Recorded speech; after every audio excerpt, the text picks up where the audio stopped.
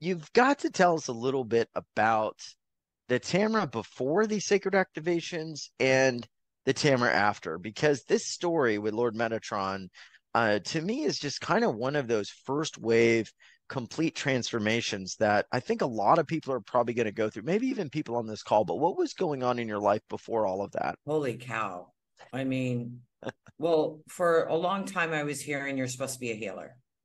This isn't what you're supposed to be doing. I had a successful business.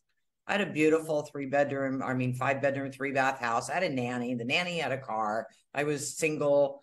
I was raising my kids. I was making really good money. And I just kept hearing, this isn't what you're supposed to be doing. You're supposed to be a healer. So I started following it. And I kind of went into the black night of the soul at that time.